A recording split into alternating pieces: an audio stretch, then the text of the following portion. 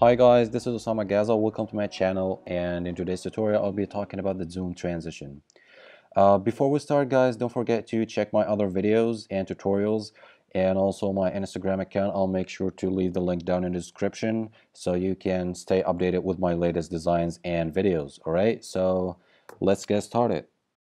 Alright, so in order to use the zoom transition Adobe Premiere Pro, you will need two clips that you're going to transition between. Then you will have two choices to apply this transition. First of all is by applying your effect on each separate clip, and the second choice, which I personally prefer, is just use an adjustment layer to use your effects and apply the transition all at once on all your clips. Alright, so to create adjustment layer, what you need to do is by either going to this new item button in the project panel. Sorry for that guys.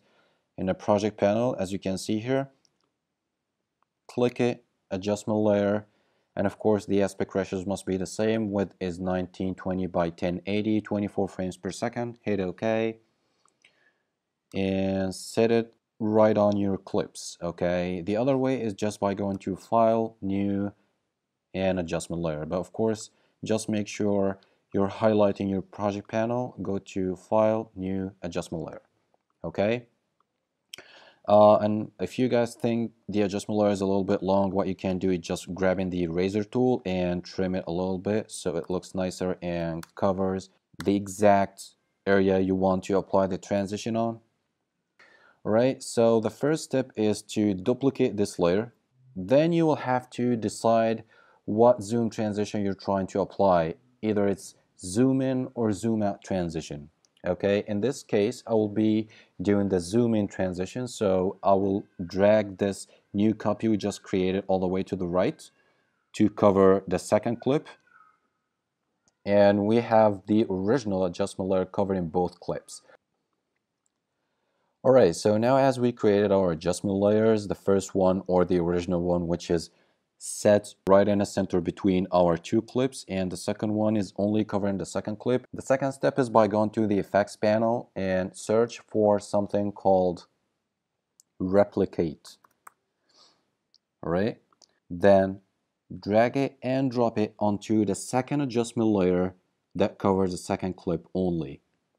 And as you guys can see, this effect replicates our clip into 4 tiles, as you guys can see here, but we will need to increase the number of tiles to 6. And to do this, we just have to go to the replicate effect we just created, as you guys can see here, and increase this count slider to 3, and that will increase the tiles to 6. And the reason we did that is because we need to cover all the corners when we zoom in, because if you guys can see here, the zoom in transition will target this tile in the middle. And if we did not use the replicate effect, we would have had black edges around this tile, which is going to look really ugly, and that's why we use the replicate effect. Then we need to get rid of these edges, as you guys can see here. And to do that, we just need to search something called mirror, drag it and drop it onto the second adjustment layer. Then as you guys can see, there are two measurements, the Y and the X axis. Okay, actually we're gonna be doing this same effect a number of times, exactly 4 times, and we do it 4 times because we need to get rid of 4 lines in symmetry: right, left, up, and down. Okay, so the first mirror will be to get rid of this edge at the bottom, and to do this we just have to set the reflection angle of the first mirror to 90 degrees. Then start dragging this reflection center the 540 degrees, or the 540 value, all the way down until we can't see this edge anymore. Just make sure you're not going so far, because if you did, you will have this new edge and it won't look good. Alright, then drag and drop another mirror effect onto the second adjustment layer, and this time we will be trying to get rid of the upper edge, as you guys can see here. And to do this, we will need to set the reflection angle to -90 degrees, then drag the y-axis all the way up this time, and yeah, that's it. Alright, so now as we're done with the upper and lower edges, we need to get rid of these right and left edges, and to do that we will have to create two more mirrors. Drag it and drop it onto the second adjustment layer. This time we will set the reflection angle to 180 degrees. Then drag the 1920 value all the way to the left.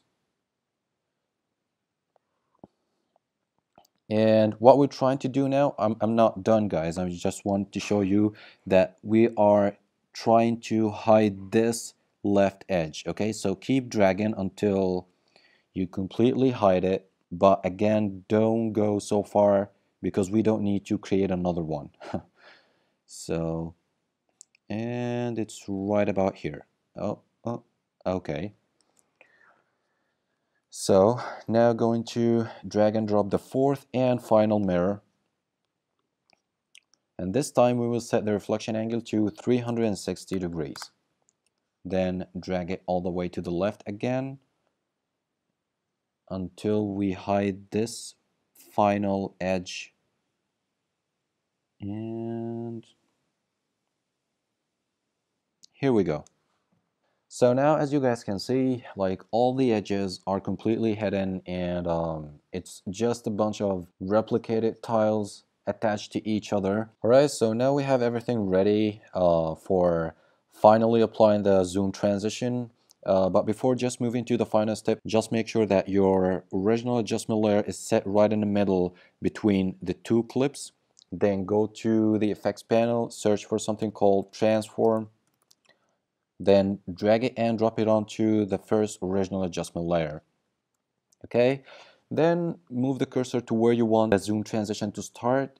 I will, let's say, start it here, set a keyframe, and we're setting a keyframe for the scale. Okay, then move the cursor to the second clip, and let's say we will end the transition right about this point. And the second keyframe will actually be 300, and the reason we set it up at 300 is because if you guys remember in the beginning of this video, we did replicate this clip 6 times by changing the count slider up to 3, and that's why we changing the scale number to 300 in order to have the original tile that was in the middle. Okay, let's check that out. Yeah, it actually works pretty nice. Alright, so the final step to fine-tune our transition is to hide these edges and make it a little bit blurry, and that would be by going to the shutter angle. But before that, we just have to uncheck use composition and increase the shutter angle all the way up to 360. And let's check it out again. Yeah, it's a little bit slow. If you guys want to speed up the preview process, you can just go to where you want to preview, the beginning of your preview, and hit I, and then go to the end of your preview and hit O on your keyboard, then go to sequence, render in and out.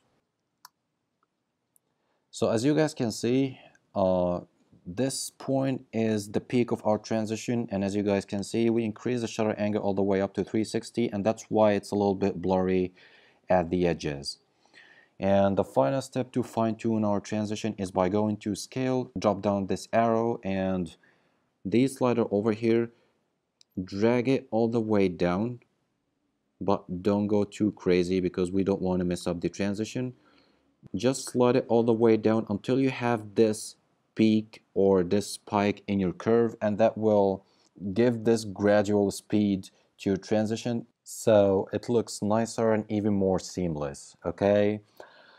Alright, so that was everything about the zoom in transition, and the zoom out transition is pretty much the same process. The only difference is that instead of applying the replicate and mirror effect on the second layer, we will be applying that on the first layer. Let me drag it to cover the first layer, or the first clip, I'm sorry.